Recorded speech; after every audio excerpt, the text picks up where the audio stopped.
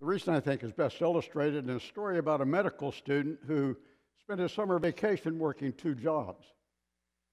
During the day, he was a butcher in a large supermarket, and at night, he worked as an orderly in a community hospital. And both of these jobs, you understand, involved wearing a white coat. But one day, when he was on duty at night, he was told to take a woman to the operating room. So he went to her room and he said, "Mrs. Johnson, I'm here to take you to surgery." Whereupon the woman turned to her husband and said, "Harry, don't let him take me. It's the butcher." Mistaken identity can be a real problem. And that's one reason we have this doctrine of the Trinity. You know, Christians, it was born out of our attempts to explain the experience of the ordinary Christian who said, "Where do I find God?"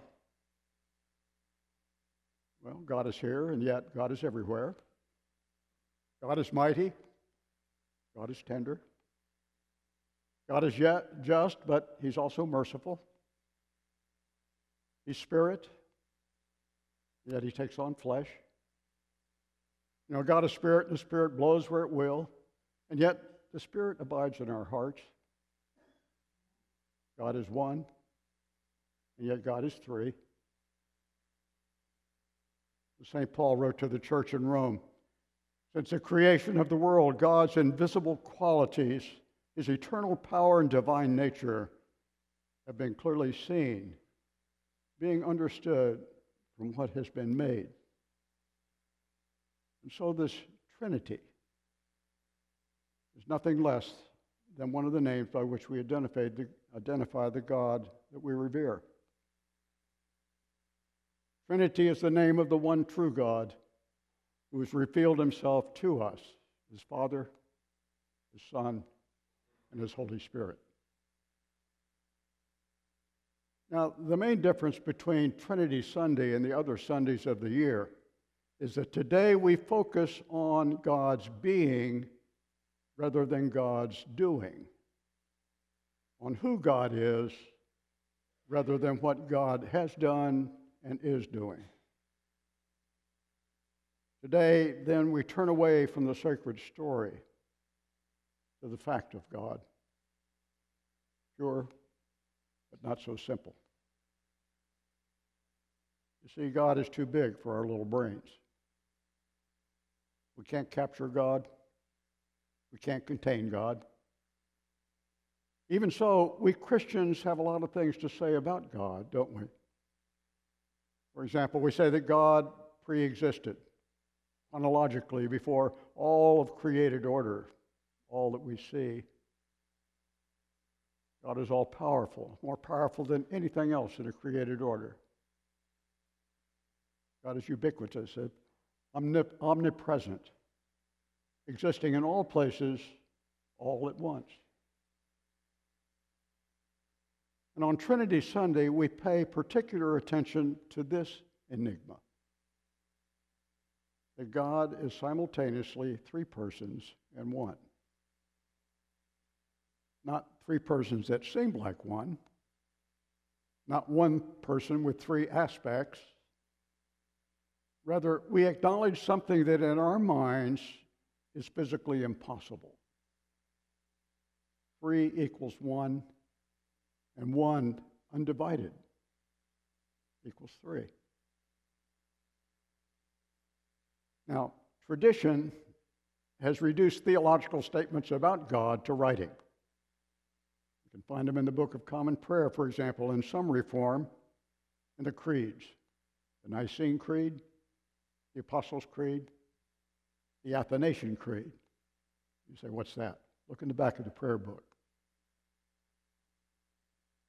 The problem with reducing articles of faith, articles of truth, to writing is that we end up confusing what's written with the truth itself. Words are finite, and a truth like God is not. The written word merely reflects some aspect of the truth that's been experienced. because writing cannot and does not contain the truth. When we're searching for truth that's contained in written or spoken communication, we always have to remember that experience precedes the communication. In the case of the Trinity, we experience God as triune before writing the word Trinity. The word Father, Son, and Holy Spirit followed the experience of God as Father, as Son, as Holy Spirit. And thus, while these three words express some semblance of the church's experience, they are not the experience itself. And that's simply because no words can contain God fully. God is much larger than ink on a piece of paper. None of the creeds can contain God fully because God is much larger than paragraphs. To paraphrase St. Augustine of Hippo, all the words we write about the Trinity, we write not because we can say something adequately about it, but because in the absence of adequate speech, we must say something. As I implied a moment ago, we shouldn't assume that this concept, Father, Son, and Holy Spirit, has always been settled in the church. It took centuries to get to the point of actually reducing that concept to 3 in 1 and communicating that concept in the creeds. Plus, the church itself actually split because it couldn't agree on elements of this, all this stuff. To this day, the church is split east from west because of a continuing disagreement over one aspect of how we define the Trinity, the Filioque clause. Does the Holy Spirit proceed from the Father and the Son, as the Western Church says, or from the Father alone, as the Eastern Church says? Who's right? A bishop was visiting a congregation for confirmations, and to assure himself that the confirmands were properly prepared, he leaned over the pulpit and he said to a youngster sitting over here, he said, "Tell me, son, what is the bishop? Or what is the Trinity?" "I didn't understand you. What is the Trinity?" "Speak up, son. Tell me. I didn't understand you. What is the Trinity?" And the young lad spoke up in a loud voice and he says, "You're not supposed to understand. It's a mystery." Well, actually, that young lad was right. The Trinity we discover really isn't simply about a doctrine at all. It's about a mystery. And unlike some detective story, a theological mystery isn't something we can figure out if only we have enough clues. In theology, the Greek word from which we get the word mystery is a synonym for the Latin word from which we get the word sacrament. So it isn't something to be solved, but something to be experienced. It's something that takes us beyond outward appearances into something that's deeper or higher or broader, or all three. And a sacrament does this so effectively that it becomes a means to experience that deeper or higher or broader reality. Sacraments open the door to another dimension. And they give us the opportunity to peek through that door, not only to catch a glimpse of what is otherwise an invisible realm, but to actually be a part of it. So Trinity is a description of experience as well as received truth. It's not a scientific description of God. God cannot, after all, be contained in the human brain. Trinity is and ever will remain a mystery this side of heaven. But what's the point of it all? In our faith, the point is never to try to figure out God by reading and learning, but simply to experience God. And the pertinent question today is the one that it's always been. Where do I find God? Where do I find this divine love and acceptance and redemption? We humans are finite and contained, substance and mortal bodies. You know, at best, we occupy, let's say, 3 cubic feet of geometric space.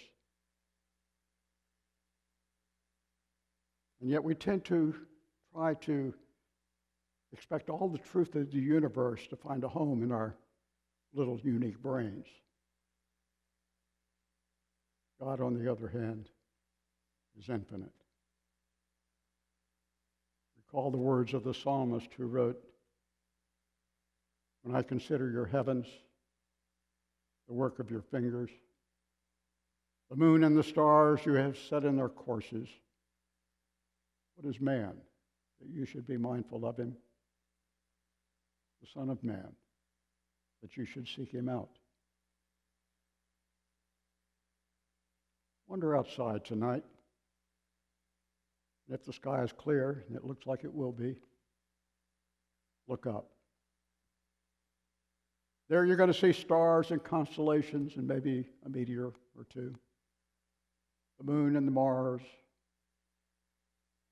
And if it was really dark, maybe even a slice of the Milky Way. These are but a few things of the universe that we can actually see, things that we can experience with our eyes. But what about that part we can't see? The heavens are like God. We look up to the lights of heaven, and in them we can see God. But what about all those things out there in that infinite universe that we don't see? Now we know in part. Now we see in part. But the part that we can't see in that dark black sky, beyond those stars, there is God. Hidden, and yet mysteriously present. But in this mystery is the answer to that question. Where do I find God? In this mystery is a sacramental encounter with the God we seek. An experience of divine love and acceptance and redemption. The experience of Father, Son, and Holy Spirit.